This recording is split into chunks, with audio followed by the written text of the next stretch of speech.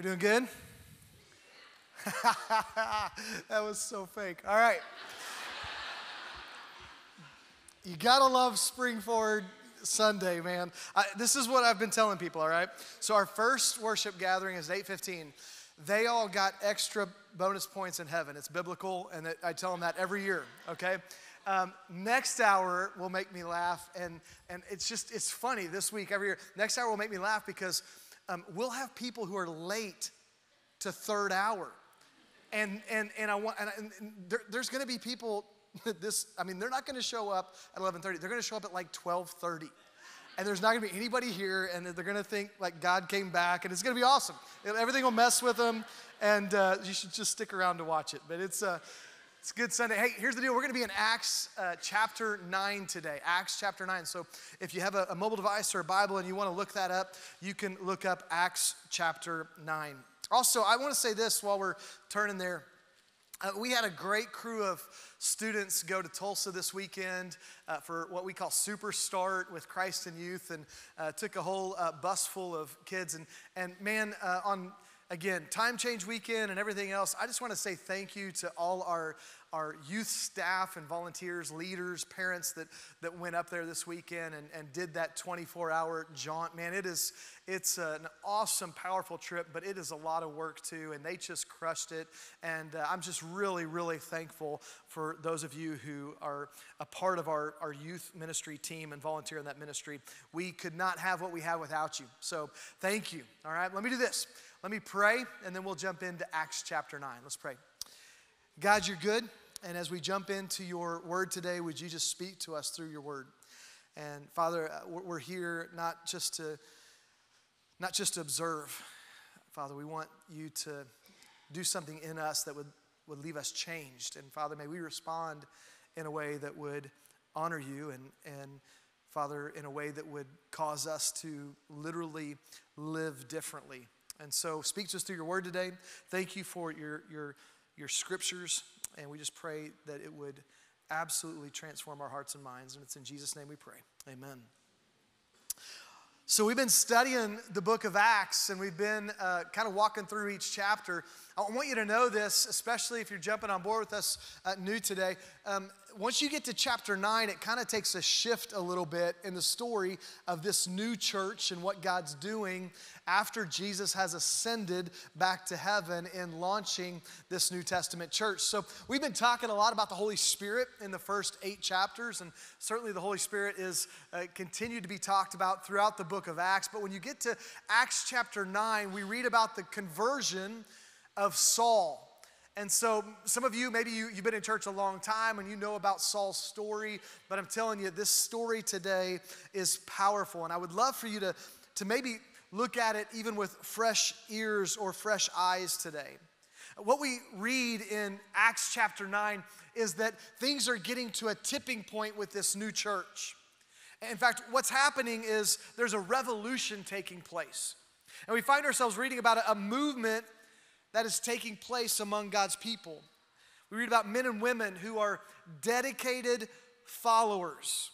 We read about a guy named Saul whose whole life was shifted from being a leader to being a follower, right? You don't hear this advertised very often. You hear a lot about being a great leader. You often don't hear things about being a great follower. But today in Acts chapter 9, we're going to learn what it looks like to be a great follower. A lot of times when we think about living spiritual lives, our minds go to leading something big. But the revolution we read about in Acts started small, and it was more about following. And we aren't good followers, you know what I mean? When we talk of following Jesus, usually you're thinking, maybe I'm thinking of some significant way we can have a mark on the people around us. But what we see about the book of Acts is that it started small. Hope City's a young church, and it has grown. It's certainly growing, but it started small. I can remember literally meeting with about 10 men before we ever launched our first service in a little conference room on the second floor of a building that we met in. I remember meeting with those guys, and we were doing this Bible study, and the reality is that any movement of God, any work that God does, usually starts with kind of a small group. And we've seen stories, and maybe you've watched the movies, but Yeah, I remember the movie that when it came out about Steve Jobs. You know what I'm talking about? Maybe you saw that movie. It started, or talked about how Apple started. And it was almost hard to believe that a product that would change the world started in someone's house. You know what I mean? But we've seen the end result, and you just find yourself amazed. And it's happened several times. Amazon. Did you know Amazon started in the garage of a home in Bellevue, Washington? How hard is that to believe, right? The highest grossing media conglomerate in the world all started in a one-car garage that belonged to Walt Disney's uncle, Robert Disney. Uncle Bob. That's where it came from. I like this one. Nike started out of founder Phil Knight's green Plymouth Valiant's trunk. You know? And the greater lesson may not be about the leadership of organizations like that. It may be about how they began. That's what Acts seems to be teaching us. How to lead a movement. How to lead a movement. How to be a follower in a movement that Jesus is leading. And maybe you're like me and you need to be a better follower. We don't teach much on following in our culture, but what we read in Acts chapter 9 is it's vital. Many of you are familiar with TED Talks, and maybe you've watched a bunch of them, or certainly you've seen maybe one or two, but they're short talks that are given on various topics that pertain to the marketplace or the business world or even culture. And a guy named Derek Sivers did a TED Talk that I've loved for a long time, and I've just kind of, I've held on to. It's bookmarked in my Safari window. And the presentation he gave was called How to Start a Movement. And it wasn't about how to be a leader, but the impact of following. That was the whole talk was about the impact of following. And it's not about following Jesus, this clip isn't, but it has implications nonetheless of what it looks like to follow. And it's humorous. He affectionately called it Lessons from a Shirtless Guy Who's Dancing. And I want to do this. I want you to watch this. I'm going to read his narration of the clip, all right? Leadership lessons from a shirtless guy dancing on how to make a movement. And in this video, he's under 3 minutes, this guy's going to dissect for us some lessons, all right? A leader needs the guts to stand alone and look ridiculous. But what he's doing is so simple, it's almost instructional, and that is key. You must be able to be followed.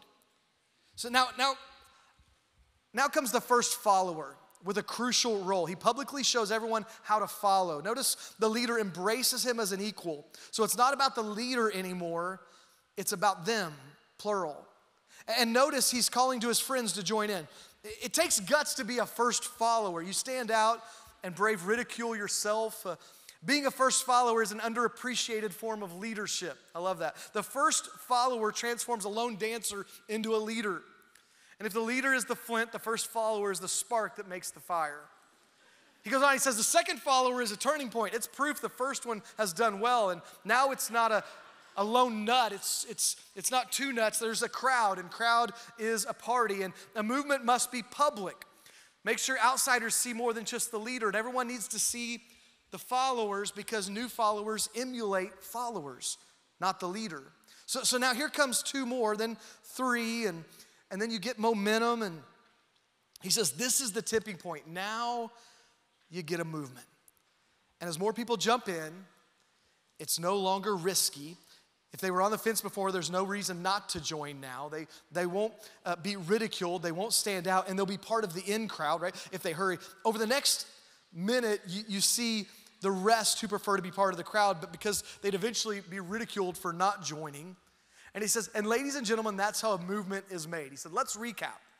If you're a version of the shirtless dancing guy all alone, remember the importance of nurturing your first few followers as equals, making everything clearly about the movement, not you. He says, be public, be easy to follow. He said, but the biggest lesson here, did you catch it?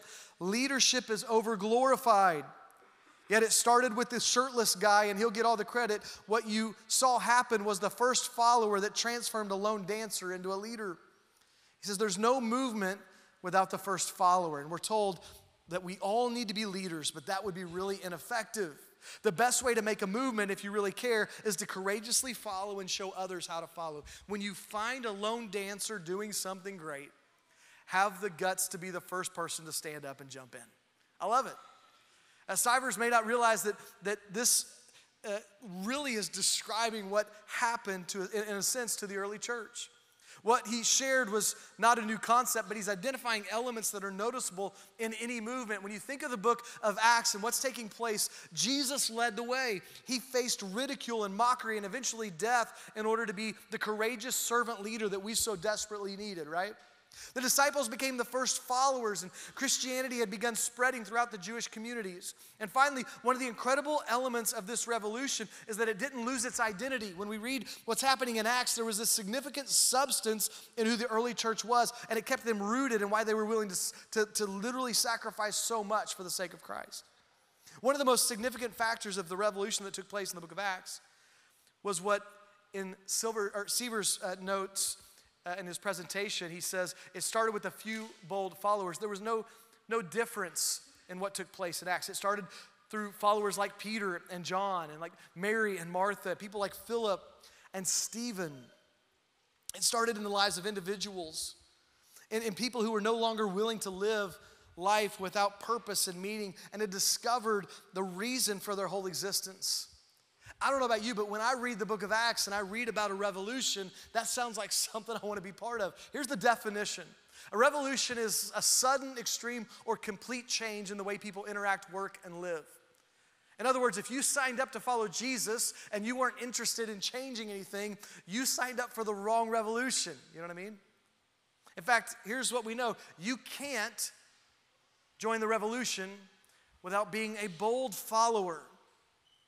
Someone once said, if you desire true revival in your family, your church, and your community, then what you can do is you can draw a circle on the ground. You can step into that circle, pray for everyone in that circle. And when everyone in that circle has experienced revival, you'll see revival.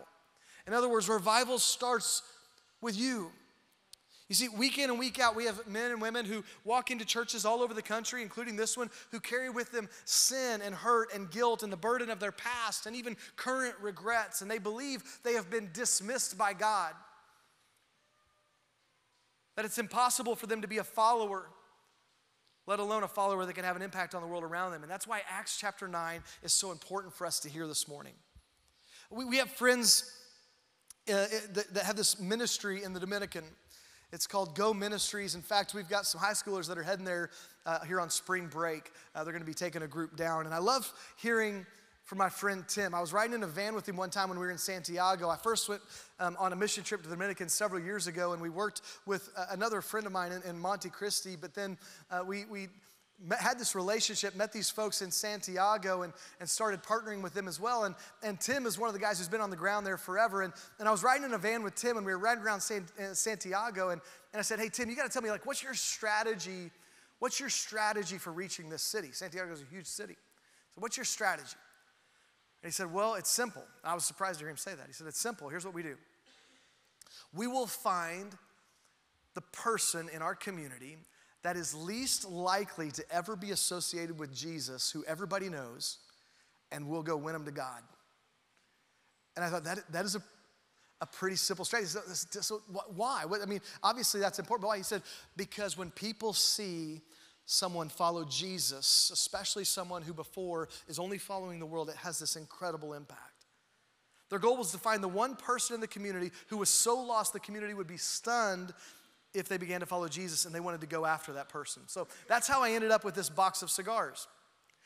Yeah, you didn't know we could do that in church, but you didn't know a pastor could have cigars. So the brand of this cigar is called Crossfire. And I want to tell you the story about this specific box of cigars, and I've hung on to the box just for this reason. But I was down there at one point with the executive director of the ministry. His name's Brooke. And I said, hey, Brooke, Tim was telling me that one of your strategies in reaching Santiago and the city for Jesus is that you're going to go after people in the community that everybody knows who are the furthest people from God, and then you're going to share the hope of Jesus with them. And when they become a follower of Jesus, everybody's going to take note. And that's one of your evangelism strategies, right? He said, yeah. And I said, so tell me, give me an example of how this has worked. And he goes, I'll tell you what, we'll go to dinner tonight, and I'll tell you all about it. And I'm like, all right, this is cool. He said, here's the deal, though. We need to wear some nice clothes. Well, I mean, I just had some stuff crammed into a bag, so I was, trying to iron some things for that evening. We go to this really nice restaurant. There's about 8 of us, but about 6 in our group, and we meet 2 guys there. One of the guys that we meet, his name is William Ventura. And he walks in, and we weren't prepped before this, but he walks in, and when he walks in, he's like dressed to the nines, but he walks in, and everybody kind of looks at him and stares at him. You could just tell when somebody walks in the room, and they've got this like prestige or power or influence, and he walks into the room, and he's a very humble guy, meek guy, but he walks into the room, and he gives Brooke a hug, and we sit down to eat dinner. He didn't speak English. He could understand it, but he didn't speak it, and so Brooke served as the interpreter for the evening. And as we sat down to have dinner, Brooke began to tell the story about him and William and how they met. And William spent most of that time listening as Brooke talked about how what he wanted to do was build some relationships in Santiago, and so he went and he met William. Now, if you're not a cigar person, this may mean nothing, but you're just gonna have to trust me on this, okay? William, at the time that Brooke met him, was the maestro for a blending maestro for a cigar company called Davidoff, which is one of the, it's known worldwide as one of the best cigars that you can buy. And what a cigar maestro is it's like the head chef. They're like the cook. And so they blend the tobacco that goes into the cigar, and only the maestro knows like the blend, right? It's like his secret. And he knew this, and so he was a very valuable person in the Dominican, because the economy there is, cigars is a huge export. It's a huge part of the economy. So everybody knew William Ventura.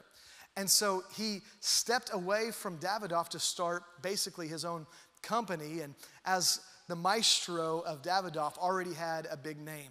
So Brooke introduces himself to him. That's how they meet, and Brooke's telling us this story, and he says, this is William, and here's how I got to know William. And he said, finally, I started asking William, I want you to teach me everything you know about cigars. And as Brooke is telling us this, we look over, and William's just kind of chuckling. He's kind of smiling like, yeah, that wasn't going to happen. Like, because, a cook, you don't give away like your best recipes, your best kept secrets, right? And so he says, he's kind of chuckling, and he's laughing at Brooke. And Brooke says, so we just kept building a relationship. And I kept saying, hey, William, you got to tell me everything you know about cigars. He said, one night we had dinner, and before I left, I asked him again. I said, hey, William, tell me everything you know about cigars. And he said, William looked at me after a while of building a relationship and a pretty good friendship. And at this point, they both, you could tell there was a lot of motion in the air. And he said, William looked at me and he said, I tell you what, Brooke, I'll tell you everything I know about cigars if you tell me everything you know about Jesus. And they struck up this incredible, incredible friendship. And they're telling us this story, and then Brooke goes on to say, hey, here's something kind of wild. He said, if you work as a roller in these cigar factories, it's kind of faux pas there to go into a church. In fact, they see that as very much something that you shouldn't be doing, and churches are very hesitant to just welcome in people who work in the cigar factories. He said, so I talked to William, and we talked about what it would look like if we, on Sundays, when the cigar factory was closed, just decided to plant a church in one of the cigar factories so that all the workers in the cigar factory could come and attend church in a cigar factory where they would feel welcome. In fact, here's us. We're actually in one of the rooms where the dehumidifiers is. You didn't know we could do this in church, right? We're standing literally in William's mission field, so to speak. And here's a picture of me and William at his house. And we have the same haircut, and just to see this man who has a ton of influence go, you know what? I've led a lot of stuff, but I think I need to follow. A revolution is often started with one man who's willing to allow Jesus to do the impossible in his or her life. Well, let's do this. Let's read this conversion of Saul in Acts chapter 9, verse 1. It says this.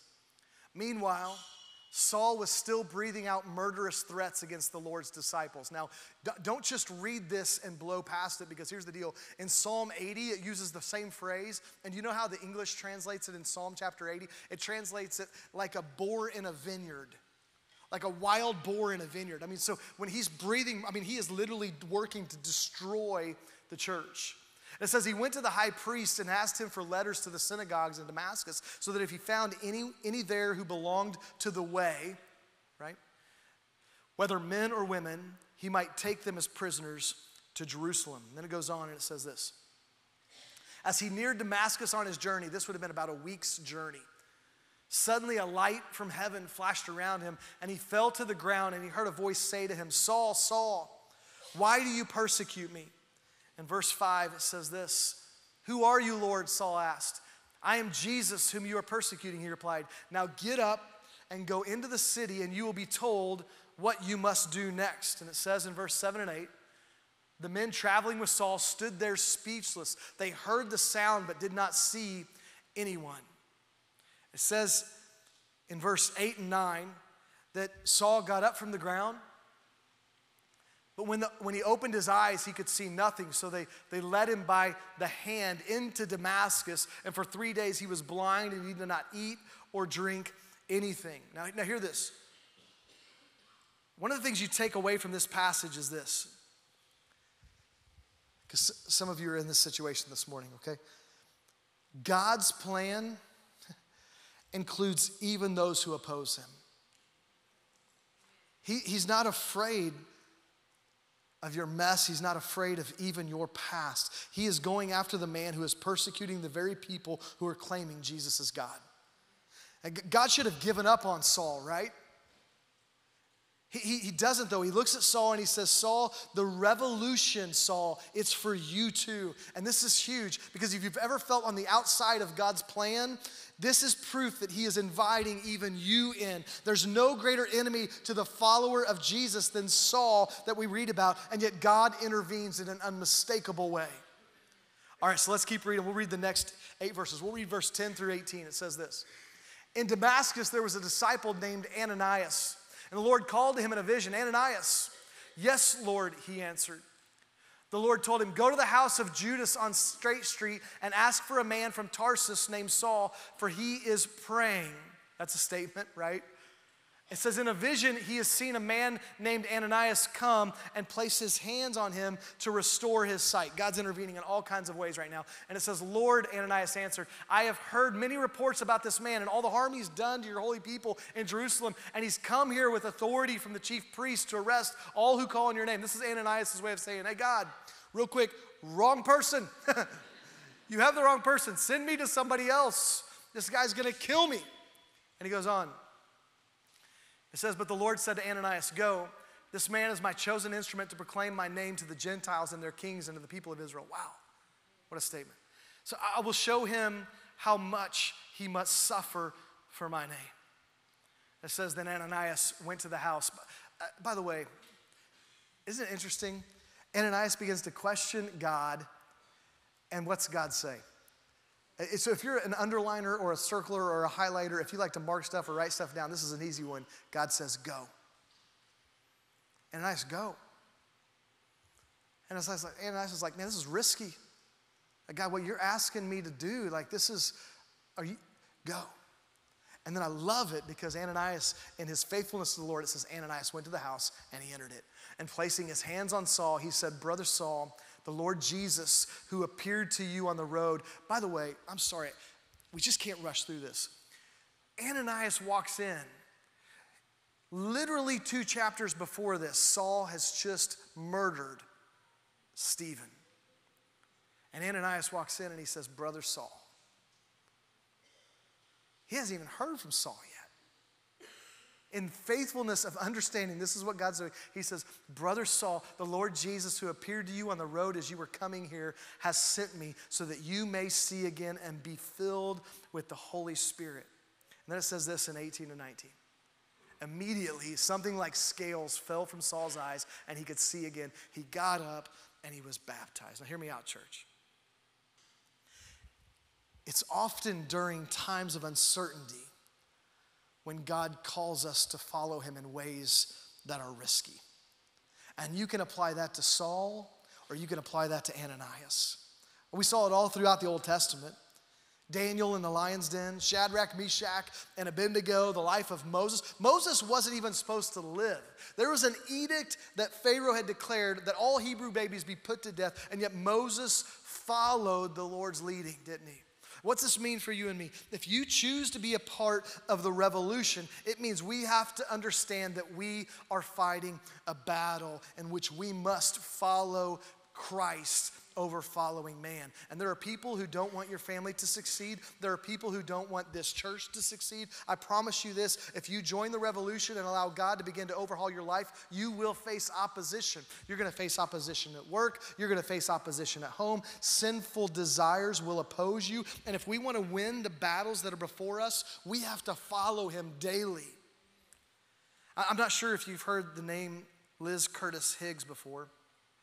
She was a best-selling New York Times author, and her most famous book came out a while back, and it was called Bad Girls of the Bible, which I'm like, what a cool name for a book, you know? And she tells a story about how she was 5 years into her broadcasting career working at the same radio station as Howard Stern as a feminist voice in this shock jock arena. In fact, the way she tells the story, one day Howard Stern walks by Liz and she's actually doing a line of coke at her desk, and he walks by and Howard Stern says, Liz, you need to clean your life up. Can you imagine being corrected by Howard Stern on living the way you're living? Liz tells a story about how a woman befriended her, and she loved her and cared about her like no one else had. And eventually, as they became closer, the woman invited her to actually the church that Rachel and I were on staff at before we came and planted Hope City.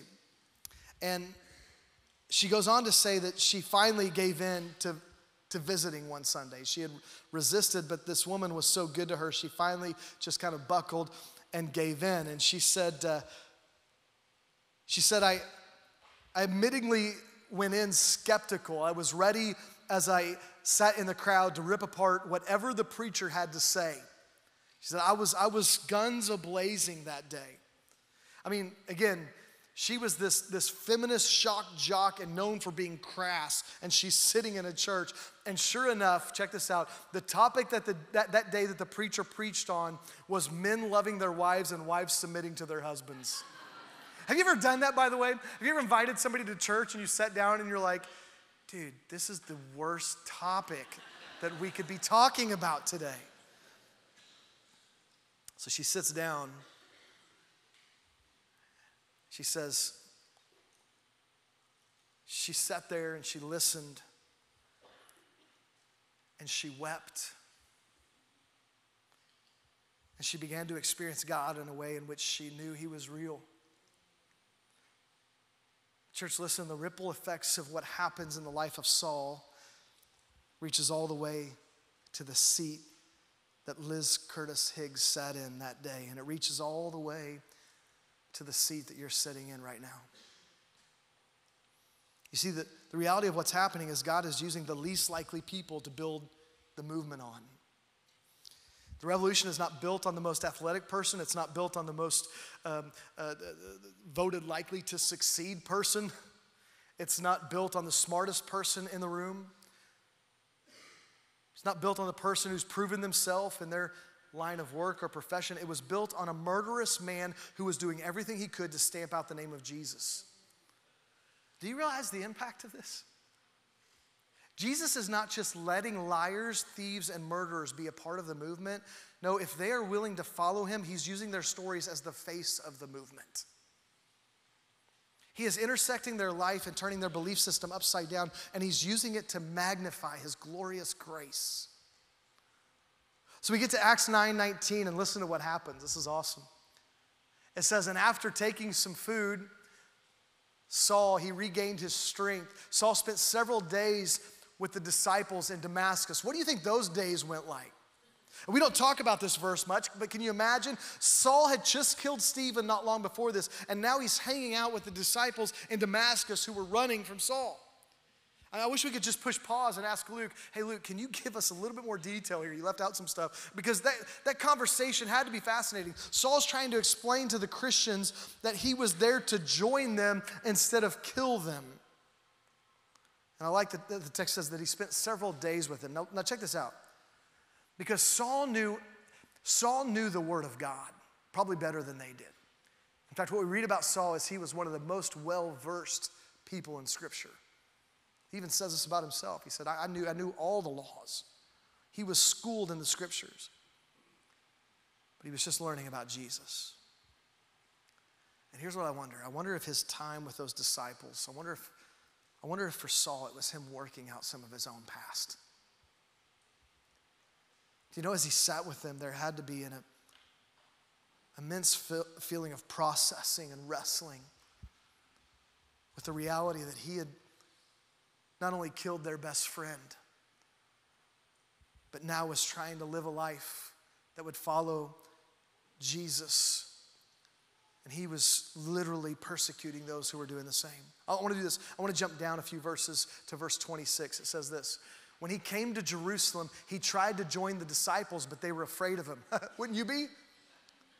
They didn't believe he was really a disciple. So he comes back to Jerusalem. I mean, if I was a disciple, I would be looking at it like this. Hey, if there was a really good way for Saul to get into our inner workings and find out who's involved in all this and then lock all of us up or kill us, it would be to go, hey, I'm a disciple now. And they're navigating this, and we read about the boldness of what Barnabas does. I'm telling you, this is just one person after another who goes, you know what? I'll follow Jesus in this. And the boldness of Barnabas starts in verse 27, and we'll read through verse 29. It says, but Barnabas took him and brought him to the apostles, and he told them how Saul on his journey had seen the Lord, and that the Lord had spoken to him, and how in Damascus he had preached fearlessly in the name of Jesus. And in verse 28 and 29 it says, so Saul stayed with them and moved about freely in Jerusalem, speaking boldly in the name of the Lord. He talked and debated with the Hellenistic Jews, which were the Jews that were from Jerusalem. It says, but they tried to kill him. Now he is on the other side of the table. So where do we land with Acts 9? Well, I want you to see this. There's two keys to the revolution that we read about in Acts 9. And if we aren't careful, we'll miss it. And this may seem really simple, but listen to me, church. I think if we do these two things, we're going to see God do amazing things among us. The first key to the revolution is this: Saul embraced his story of brokenness. Why do you think he sat with them in Damascus and then sat and spent time with them in Jerusalem? Everybody knew what Saul had done. It wasn't a secret.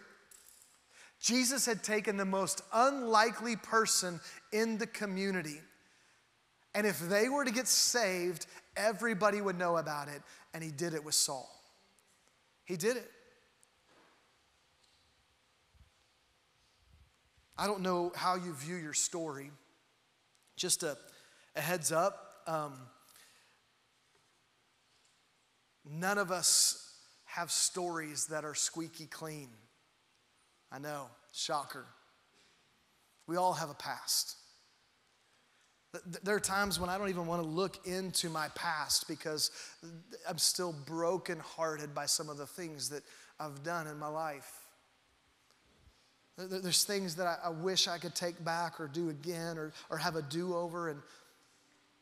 And yet at the same time, what happens in our lives, because some of you, you know, like even as I say, man, my past, you start thinking about your past and some of the brokenness that you've experienced.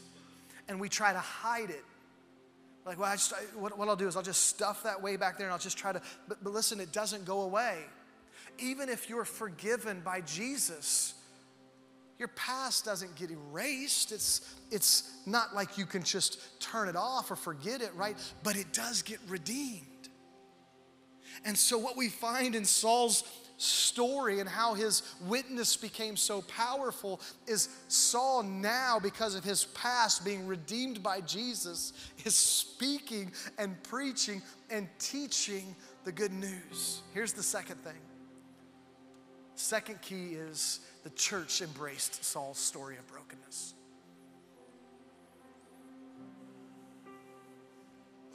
We have to embrace the story of brokenness because it's what highlights redemption. Ananias and Barnabas were the two that helped Saul find community in the early church. And if it wasn't for them, we don't know who the light bearer might have been. They were advocates for a man who everybody else had hesitations about.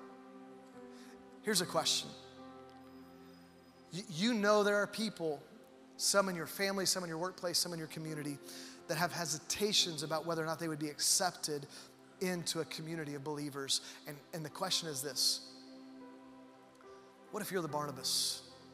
Like, what if you're the Ananias? What if you're the one who is going to advocate for them? Liz Curtis Higgs writes these words in her book. She says, at my low point, leaning over my pit of despair and extending a hand of friendship was a husband and wife radio team who just arrived in town to do the morning show at my station. She said, although they'd enjoyed much worldly success, what these two talked about most was Jesus Christ. She said, even more surprising, they seemed to like and accept me as is. Can you imagine, she says, what they must have thought when we met? She said, they probably thought, now here's a project. She said, but they didn't treat me like a project. They treated me like a friend who needed to hear some seriously good news. Simply put, they loved me with a love so compelling that I was powerless to resist it. She said, I remember February 21st, 1982, like it was yesterday. It was my 7th Sunday to visit my friend's church. And by then, she said, I was singing in the choir. She said, when we closed the service singing this song, I have decided to follow Jesus. She said, I walked out of the choir loft and down to the baptistry ready to make my confession of faith. She said the whole alto section gasped. We thought she was one of us.